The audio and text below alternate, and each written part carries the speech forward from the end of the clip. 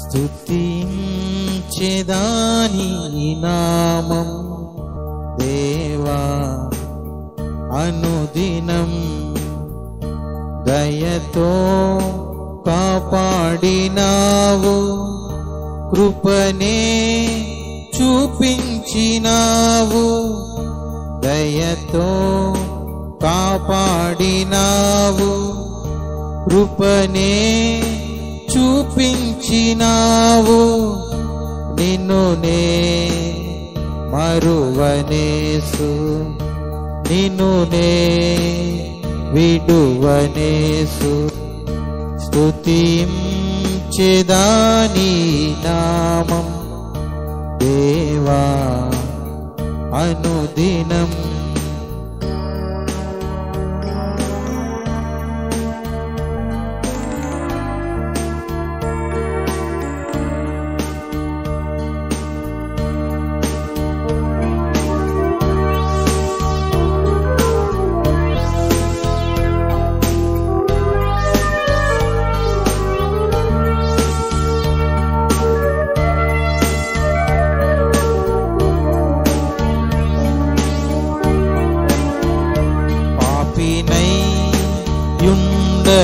నేను రక్షించి దరి చేర్చినావు పాపినై యుండగనేను రక్షించి దరి చేర్చినావు నిన్ను నే మరువనేసు నిన్ను నే విడువనేసు స్తుతించెదాని నామం దేవా అనుదినం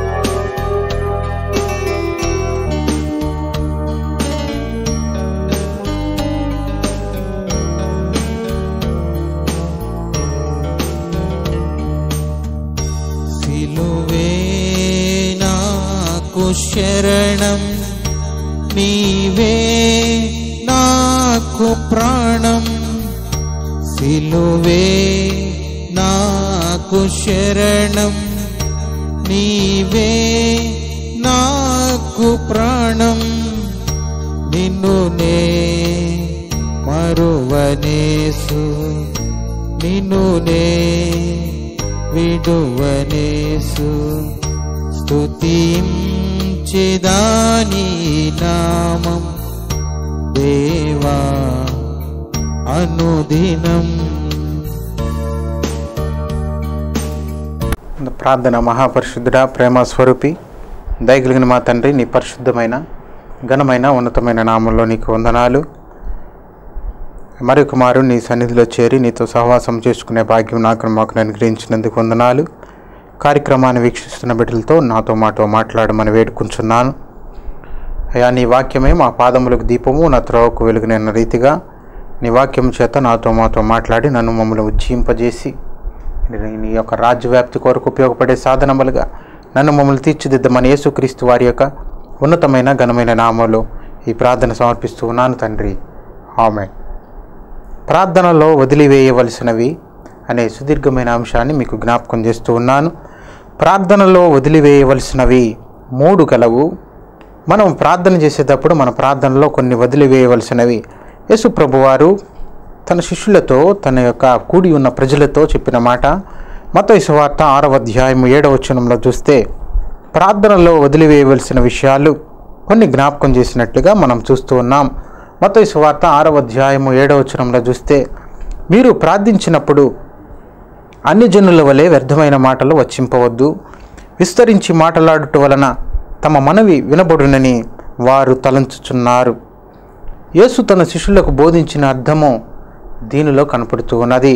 మీరు ప్రార్థించినప్పుడు అన్ని జనుల వలె వ్యర్థమైన మాటలు వచ్చింపవద్దు, విస్తరించి మాట్లాడుట వలన తమ మనవి వినబడునని వారు తలుస్తూ ఉన్నారు. ఎక్కువసేపు ప్రార్థన చేయడం మంచిదే, కానీ భారం అధికమైనప్పుడు ప్రార్థన విన్నపాలు అధికమవుతూ ఉంటాయి. అప్పుడు మనం ఎరుగకయే ఎక్కువ సమయం మనం ప్రార్థన చేస్తూ ఉంటాము. దీర్ఘకాల దీర్ఘ ప్రార్థనలు అవసరమే, కానీ దీర్ఘ సమయం ప్రార్థన చేయదలించి ఎక్కువ వాక్యంలో ఉచ్చరించటం కూడా తప్పిదమనే విషయాన్ని జ్ఞాపకం చేస్తూ ఉన్నాము. కొంతమంది ప్రార్థన చేసేటప్పుడు ఏమంటూ ఉంటారంటే, ప్రభువా నీవు పరలోకమందున్నావు, మేము భూమి మీద ఉన్నాము అని కొందరు దేవునికి బోధించు ప్రార్థనలు ఆయనకి చేస్తూ ఉంటారు. మనము దేవునికి సలహాలు ఇవ్వకూడదనే విషయాన్ని నేను మీకు జ్ఞాపకం చేస్తూ ఉన్నాను. ప్రసంగి గ్రంథము 5వ అధ్యాయము 2వ వచనంలో చూస్తే ఒక మంచి మాట మాట్లాడుతూ ఉన్నారు. ప్రసంగి గ్రంథము 5వ అధ్యాయము 2వ వచనము, మనం చేసే ప్రార్థనలో వదిలివేయవలసినవి నెంబర్ 1 వచ్చేటప్పటికి వ్యర్థమైన మాటలు ప్రార్థనలో మాట్లాడకూడదు. ప్రసంగి గ్రంథము 5వ అధ్యాయము 2వ వచనంలో చూస్తే 558వ పేజీ నెంబరు. ప్రసంగి గ్రంథము 5వ అధ్యాయము 2వ వచనం, దేవుడు ఆకాశం ముందున్నాడు, నీవు భూమి మీద ఉన్నావు, కావున నీ మాటలు కొద్దిగా ఉండవలెను. ప్రభువునందు ప్రియమైన దేవుని బిడ్డలకు దేవుడు చెప్పే మాట ఏంటంటే, దేవుడు ఆకాశం ముందున్నాడు, మనమేమో భూమి మీద ఉన్నాము, కాబట్టి మన మాటలు కొద్దిగా ఉండాలి. ప్రార్థనలో వ్యర్థమైన మాటలు వచ్చింపకూడదని దేవుడు సెలవిస్తూ ఉన్నారు. తండ్రికి చేసిన విజ్ఞాపన చాలా క్లుప్తంగా యేసుక్రీస్తు వారు పరలోక ప్రార్థన తన శిష్యులకు నేర్పించినప్పుడు కూడా చాలా క్లుప్తంగా నేర్పించారు. పరలోకమందున్న మా తండ్రి అని పిలవమన్నారు ముందు. అంటే అందరూ తండ్రికి కుమారులై ఉండునట్లు అందరూ కూడా పరలోకమందున్న తండ్రికి విజ్ఞాపన చేయమన్నారు. ప్రార్థనలో కూడా త్రిత్వం కనపడుతూ ఉన్నది. పరిశుద్ధాత్మని యొక్క సహాయంతో యేసుక్రీస్తు నామమున తండ్రి అయిన దేవునికి మనం విజ్ఞాపన చేయాలి అనే సుదీర్ఘమైన అంశాన్ని దేవుడు జ్ఞాపకం చేస్తూ ఉన్నారు.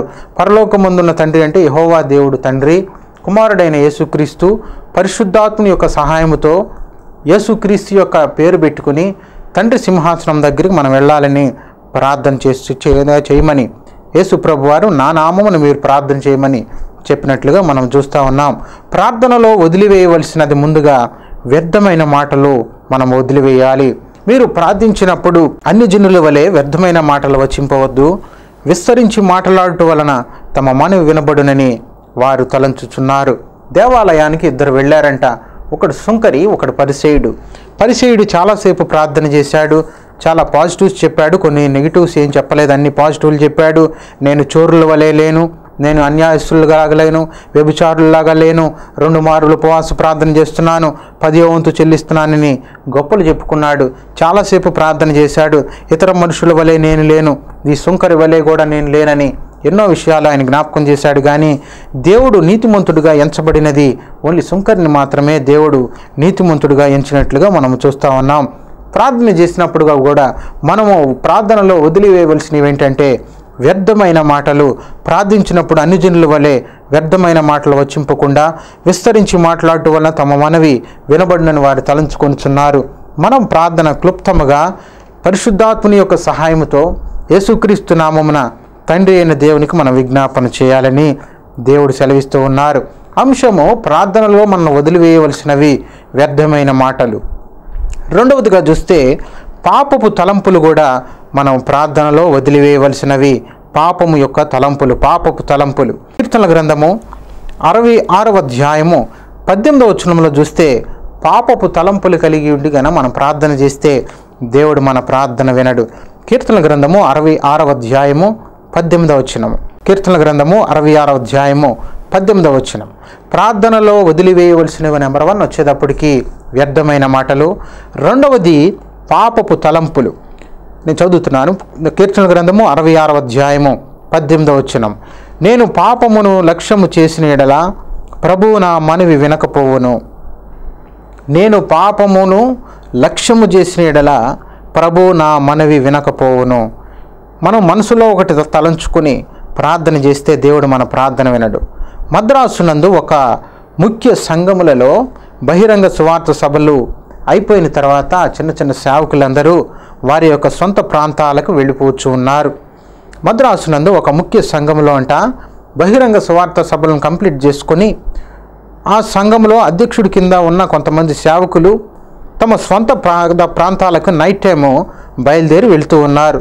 ఒక గుంపు కారులో బయలుదేరుతుండగా సంఘ అధ్యక్షుడు పెద్ద ఆయన పిలిచి, మీరు ఈరోజు వెళ్ళక ఇక్కడనే ఉండి రేపు మార్నింగే బయలుదేరమని చెప్పినట్లుగా మనం చూస్తూ ఉన్నాం. కానీ వారు అలా ఏమనుకోక ఆయన సంఘ అధ్యక్షుడి కింద పనిచేస్తున్న సేవకులు ఏమన్నారంటే, కానీ వారైతే ఏమంటున్నారంటే, దేవుడు మమ్మల్ని ఇప్పుడే వెలుటకు నడిపిస్తున్నాడని, రాత్రి అయిపోయింది కదా, 12 గంటలు అయిపోయింది కదా, మీరు ఇప్పుడు వెళ్ళొద్దు, రేపు మార్నింగ్ ఉదయాన్నే లేచి వెళ్ళండి అని చెప్పినప్పుడు వారు ఏమి వినకుండా, కానీ వారైతే ఏం చేస్తున్నారంటే, దేవుడు మమ్మల్ని ఇప్పుడే వెళ్ళడానికి నడిపిస్తున్నాడని, దేవుడు తమ ప్రయాణమును ఆశీర్వదించవాలని నడిపించి ప్రార్థన చేసి బయలుదేరారంట. బయలుదేరినప్పుడు ఏమైందంటే, సంఘ అధ్యక్షుడేమో ఉన్న సేవకులను ఇవాళ వెళ్ళొద్దు, రేపు మార్నింగే వెళ్ళమని చెప్పినప్పుడు వీళ్ళు ప్రార్థన చేసుకునే ఆయన కింద పనిచేస్తున్న చిన్న చిన్న సేవకులు కూడా ఏం చేశారంటే, తమ ప్రయాణంను ఆశీర్వదించవాలని నడిపించి ప్రార్థన చేసి బయలుదేరినట్లుగా చూస్తూ ఉన్నాం. అయితే జరిగిన విషయం ఏంటంటే, మద్రాసుకు అవతల 30 కిలోమీటర్ల దూరంలో భయంకరమైన యాక్సిడెంట్ జరిగినట్లుగా చూస్తూ ఉన్నాం. కారులో కొందరు అక్కడికక్కడే మరణించారు, ఒకరిద్దరికేమో తీవ్ర గాయాలైనట్లుగా మనం చూస్తూ ఉన్నాం. కానీ వీరు సేవకులు, సంఘ అధ్యక్షుడి కింద పనిచేస్తున్న సేవకులు కూడా మరి వాళ్ళు ప్రార్థన చేసుకునే బయలుదేరాడు. దేవుడు ఎందుకు వీళ్ళ ప్రార్థన వినలేదా? అంత త్వరగా బయలుదేరడానికి కారణం ఉన్నది. అప్పుడుండిన సంఘ అధ్యక్షుడు అలా ఎంతో ఆలోచిస్తూ ఉన్నప్పుడు ఎందుకు ఇలా ప్రమాదం జరిగిందని ఎంక్వైరీ చేసినప్పుడు సంఘ అధ్యక్షుడికి వీళ్ళందరూ వ్యతిరేకముగా ఫిర్యాదు చేయటానికి రాష్ట్ర సేవకులు తమ పక్షముగా చేర్చుకొనడానికి నైట్ టైంలో బయలుదేరినట్లుగా చూస్తూ ఉన్నాం. ఈ యొక్క సంఘ అధ్యక్షుడు ఏమీ తెలియని ఆయన నైట్ టైం మీరు వెళ్ళొద్దు, ఉదయం వెళ్ళండి అని చెప్పినా సరే సంఘ అధ్యక్షునికి వ్యతిరేకంగా ఫిర్యాదు చేసి దానికి సహాయంగా తమ రాష్ట్ర సేవకులను తమ పక్షంగా చేర్చుకొనడానికి బయలుదేరారు. సంఘ అధ్యక్షుడు అంత అనురాగం చూపి వెళ్ళవద్దని 12 గంటల టైంలో చెప్పినా సరే ఏం చేసిన వెనక తమ పాప తలంపులను విడిచిపెట్టడానికి మనసు లేక ప్రార్థించి బయలుదేరి వెళ్ళారు. అటు గొప్ప దుర్ఘటన జరిగినట్లుగా మనం చూస్తూ ఉన్నాం. నేడు మెసేజ్ వింటున్న మనము కూడా ప్రార్థనల్లో వదిలివేయవలసినవి నెంబర్ 1 జ్ఞాపకం చేశాను, వ్యర్థమైన మాటలు వదిలేద్దాం. రెండవదిగా పాపపు తలంపులు కూడా మనం వదిలేయాలని ప్రభు పేరట మీకు మనవి చేస్తూ ఉన్నాను. తలంపులు నిర్మలంగా చేసుకుని మనం ప్రార్థన చేస్తే దేవుడు మన ప్రార్థన ఆలకిస్తాడు. మూడవదిగా చూస్తే ఇతరులతో మనం పోల్చుకోక మన ప్రార్థన ఎలా అంటారు, జ్ఞానయుక్తంగా మనం ప్రార్థన చేయాలి. చివరి అంశం ఏంటంటే, ప్రార్థనలో వదిలివేయవలసినది చివరి అంశము ప్రసంగి గ్రంథము 2వ అధ్యాయము 14వ వచనములో, జ్ఞానికి కన్నులు ఆయన తలలో ఉన్నవి. ప్రార్థించి ప్రతి ఒక్కడు యేసునందే దృష్టి ఉంచాలి. కానీ ప్రార్థించే వారిలో కొందరు ప్రార్థనలో గొప్ప పొరపాటు చేస్తూ ఉన్నారు, ఇతరులతో పోల్చుకోవడము. కాబట్టి జ్ఞానికి కన్నులు తలలో ఉన్నవి అంటే జ్ఞాని కన్నులు అతని ముఖం వైపే చూస్తూ ఉంటవి కనుక ఎల్లప్పుడూ తన వైపే ప్రార్థన చేస్తాడు. యేసు ప్రభు వారు కూడా ఈ విధంగా బోధించారు. లోకాసు వార్త 18వ అధ్యాయము 10వ వచనములో చూస్తే 2 వ్యక్తులు ప్రార్థించడానికి దేవాలయానికి వెళ్ళినట్లుగా మనం చూస్తూ ఉన్నాం. వారిలో ఒకడు సుంకరి, మరొకడు పరిసయ్యుడు తనకు ఉన్న అర్హతలను సుంకరితో పోల్చి ప్రార్థన చేస్తూ ఉన్నాడు. వాటిలో ఒక భాగం అతని గొప్పలేమో చెప్పుకుంటూ ఉన్నాడు, ఒక భాగమేమో అతని లోపములు, ఎదుటివాని పొరుగువాని లోపములు చూపిస్తూ ఆయన చేస్తూ ఉన్నాడు. ఒకసారి నేను లోకాసు వార్త 18వ అధ్యాయము 9 నుంచి 14 వచనాలు చూస్తే యేసుప్రభు వారు చెప్పిన మాట, దేవాలయానికి 2 వెళ్ళారంట, ఒకడు పరిసయ్యుడు, ఒక సుంకరి. పరిసయ్యుడు మాత్రం ఎప్పుడు ముందుగా గొప్పలు చెప్పుకున్నాడు. ముందుగా ఆయన చేసిన గొప్పలు, ఆయన చేసిన మంచి పనులన్నింటినీ ప్రార్థనలో వివరిస్తూ ఉన్నాడు. ముందు ఏమంటున్నాడంటే, నేను చోరులను, అన్యాయస్తులను, వ్యభిచారులైన మనుషుల్లాగా నేను లేను. రెండవది ఏమంటున్నాడంటే, గొప్పలు 2 మార్లు ఉపవాస ప్రార్థన చేస్తున్నానని చెప్తున్నాడు. మూడవదిగా 10వ వంతు చెల్లిస్తున్నాను అని చెప్తూ ఉన్నాడు. కాబట్టి ప్రార్థనలో గొప్పలు చెప్పుకున్నాడు. ఒక విషయం గొప్పలు చెప్పుకుంటూ ఉన్నాడు. రెండవదిగా పొరుగువాని లోపము ఇతరులతో పోలుస్తూ ఉన్నాడు. అంటే ఆయన పొరుగువాని లోపం ఎత్తి చూపిస్తూ ఉన్నాడు. ఇతరుల మనుషుల వలె నేను లేను, ఈ సుంకరి వలె కూడా నేను లేనని గొప్పలు చెప్పుకుంటూ ఉన్నాడు. ఇతరులతో పోల్చుకుంటూ ఉన్నాడు. పొరుగువాని లోపము అంత క్లియర్ కట్గా డిక్లేర్ చేస్తూ ఉన్నాడు. పరిసయ్యుడు అంటే అబ్రహాము సంతతికి చెందినవాడు. ఇలాగ ప్రార్థన చేయడం గొప్ప విచారకరం. కాబట్టి పరిసయ్యుడు ఏమని ప్రార్థన చేస్తున్నాడంటే, విస్తారంగా వ్యర్థమైన మాటలు ఉచ్చరిస్తూ పాపపు తలంపులు లేకపోయినా సరే గొప్పలు చెప్పుకుంటూ ఉన్నాడు ప్రార్థనలో. ఇతర మనుషుల వలె నేను లేను, ఈ సుంకరి వలె కూడా నేను లేనని చెప్తూ ఉన్నాడు. కాబట్టి సుంకరి అయితే ఏం చేస్తున్నాడంటే, పాపినైనా నన్ను కరుణించమని సుంకరి ప్రార్థన చేసినప్పుడు దేవుడు సుంకరి ప్రార్థన ఆలకించినట్లుగా మనం చూస్తూ ఉన్నాం. కాబట్టి మనము కూడా చూసినట్లయితే జ్ఞాని యొక్క కన్నులు తలలో ఉన్నట్లుగా మన యొక్క జ్ఞాన నేత్రములు మన యొక్క ముఖంపై, ఎదుటివారి ముఖంపై మనం చూడక మన యొక్క పనులు, మన యొక్క ప్రార్థన మనలాగే చేసుకోవాలి. కొంతమంది ఏమని చేస్తారంటే ప్రార్థనలో అర్హతలో మనకంటే తక్కువ వారితో మనం పోల్చి ప్రార్థన చేయకూడదు. అర్హతలో మనకన్నా తక్కువ ఆయన పరిసైడ్ చేసిన ప్రార్థన, సొంకరి నాకన్నా తక్కువ వాడు, సొంకరి దశంభాగం ఇవ్వడం లేదు, సొంకరి 2 మార్లు ఉపవాసం లేడు, ఆయనలాగా లేను ఈయనలాగా లేనని గొప్పలు చెప్పుకోవడం, లోపములు ఎత్తిపట్టడం కాదు. ఎక్కువ అర్హత గల వారితో కూడా మనం పోల్చి ప్రార్థన చేయడం కూడా పొరపాటే. గొప్ప గొప్ప సేవకుల్లాగా నేను ఉండాలి, ఆయనలాగా నేను మారాలి, ధనవంతుడిలాగా నేను అయిపోవాలి అని కూడా మనం ప్రార్థన చేయకూడదని దేవుడు విన్నవిస్తూ ఉన్నారు. కాబట్టి ప్రార్థనలో వదిలివేయవలసినవి అనే సుదీర్ఘమైన అంశాన్ని మీకు జ్ఞాపకం చేశాను. నెంబర్ 1 వచ్చేటప్పటికి వ్యర్థమైన మాటలు ప్రార్థనలో పలుకకూడదు. రిఫరెన్స్, మీరు ప్రార్థించినప్పుడు అన్ని జనుల వలె వ్యర్థమైన మాటలు వచింపవద్దు. విస్తరించి మాట్లాడుట వలన తమ మనవి వినబడునని వారు తలంచుచున్నారు.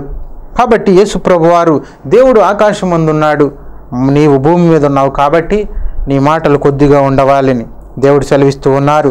ప్రార్థనలో మనం వదిలివేయవలసిన 2వది పాపపు తలంపులు మనం వదిలివేద్దాం.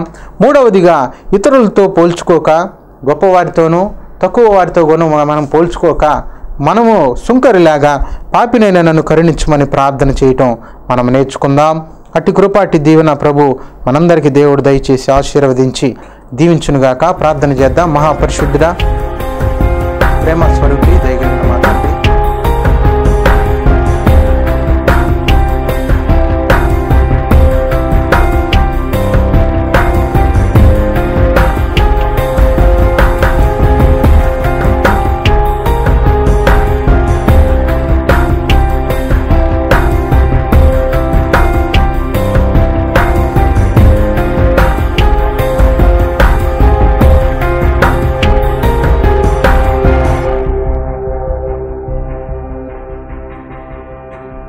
ప్రేమ స్వరూపి, దయగలిగిన మా తండ్రి, పరిశుద్ధమైన ఘనమైన ఉన్నతమైన నామంలో నీకు వందనాలు. ప్రార్థనలో వదిలివేయవలసినవి పాపపు తలంపులు, వ్యర్థమైన మాటలు, ఇతరులతో పోల్చుకోవడం. అయా ఈ 3 మాలో ఒకవేళ ఉంటే తీసివేయమని వేడుకుంటున్నాను. ప్రార్థనలో వదిలివేయవలసినవి అయా అనేకమైన విషయాలు మాలో ఉన్నవి, కానీ ప్రార్థనలో వదిలివేయవలసినవి చాలా ఉన్నాయి. అయా మేము ఇతరులతో మేము పోల్చుకోకూడదు. పరిసయ్యుడు సుంకరితో పోల్చుకుంటున్నాడు, పరిసయ్యుడు గొప్పలు చెప్పుకున్నాడు, పరిసయ్యుడు తన లోపములు చెప్పకుండా ఇతరుల యొక్క లోపాలు చెప్తూ ఉన్నాడు. ఆ సుంకరి వలె కూడా నేను లేనని చెప్తున్నాడు. అతని ప్రార్థన అంగీకరించబడలేదు, అతడు నీతిమంతుడిగా తీర్చబడలేదు. 2వదిగా చూస్తే ప్రార్థనలో పాపపు తలంపులు కలిగిన చాలామంది విశ్వాసులు చాలా పాపపు తలంపులు కలిగి ప్రార్థన చేస్తున్నారు. అవి కూడా వదిలివేసుకునే కృపను దయచేయమని వేడుకుంటున్నాను. ప్రార్థనలో వ్యర్థమైన మాటలు పలుకకుండా, అయా దేవుడు ఆకాశం ముందున్నాడు, మేము భూమి మీద ఉన్నాం కాబట్టి మా నోటి మాటలు తక్కువగా ఉండాలి. పరలోక ప్రార్థన నేర్పించినప్పుడు కూడా క్లుప్తంగా అయా నీ యొక్క ప్రియ బిడ్డలకు, శిష్యులకు నేర్పించిన ప్రార్థన మాదిరిగా మేము కూడా ప్రార్థన చేసి, అయా ప్రార్థన చేసిన వాడు అయా పాపం చేయడు అనే సెలవిచ్చిన ప్రకారంగా అయా మా జీవితాల్లో కూడా ప్రార్థన అలవాటు చేసుకుని అయా నీ యొక్క నిత్యరాజ్యంలో కళ్ళు తెచ్చే కృపను ప్రతి ఒక్క బిడ్డకు దయచేయమని యేసుక్రీస్తు వారి యొక్క ఉన్నతమైన ఘనమైన నామములో ఈ ప్రార్థన సమర్పిస్తూ ఉన్నాను తండ్రి, ఆమేన్.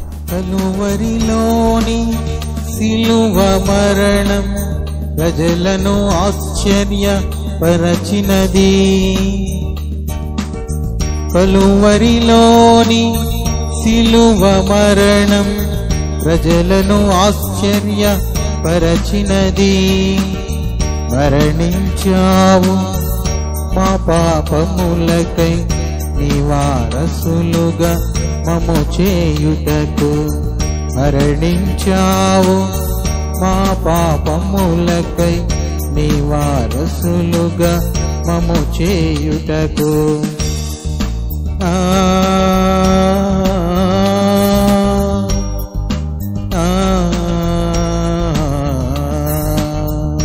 యేసయ్యా నీ జన్మము ఆశ్చర్యకరమైనది. యేసయ్యా నీ కార్యములు అద్భుతకరమైనవి. యేసయ్యా నీ జన్మము ఆశ్చర్యకరమైనది. యేసయ్యా నీ కార్యములు అద్భుతకరమైనవి.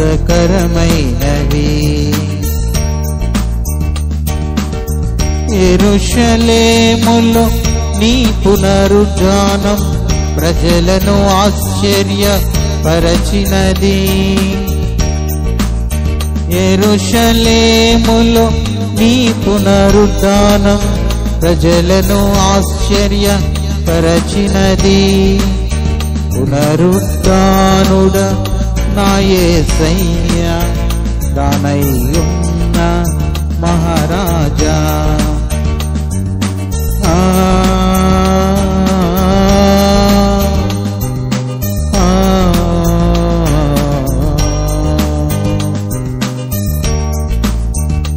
యేసయ్యా నీ జన్మము ఆశ్చర్యకరమైనది. యేసయ్యా నీ కార్యములు అద్భుతకరమైనవి.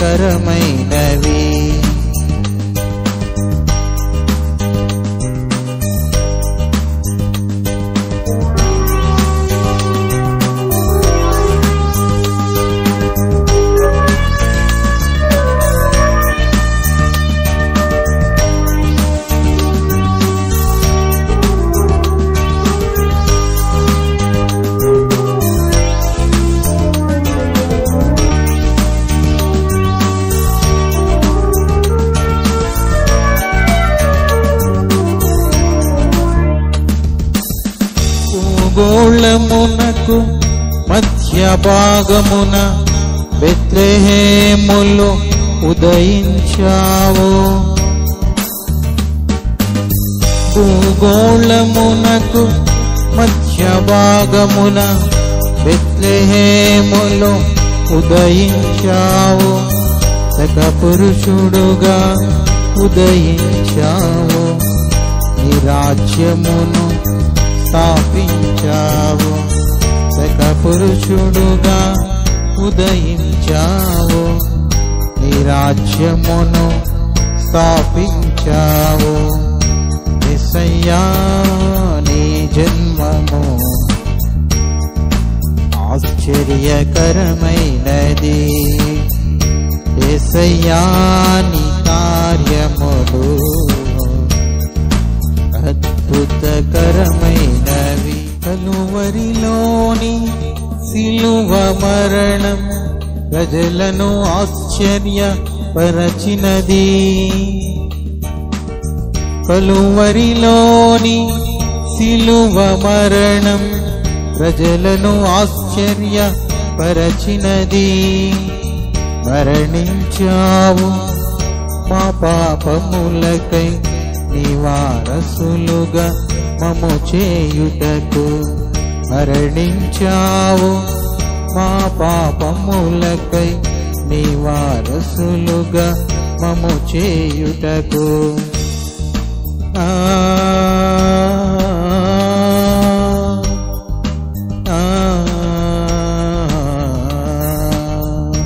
యేసయ్యా నీ జన్మము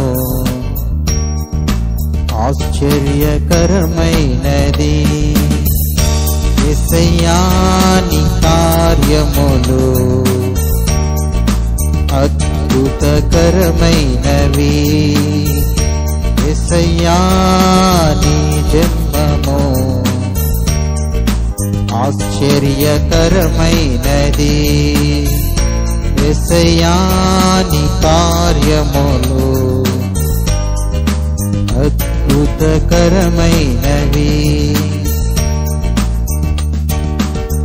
యెరూషలేములో నీ పునరుద్ధానం ప్రజలను ఆశ్చర్యపరచినది.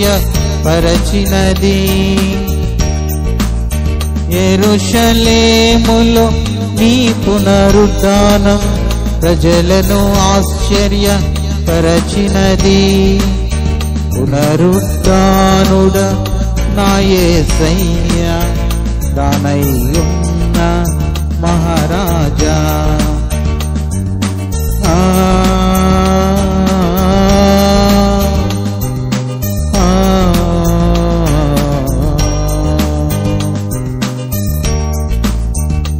యేసయ్యా నీ జన్మము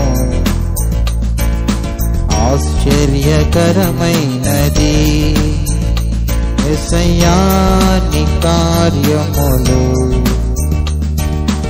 అద్భుతకరమైనవి.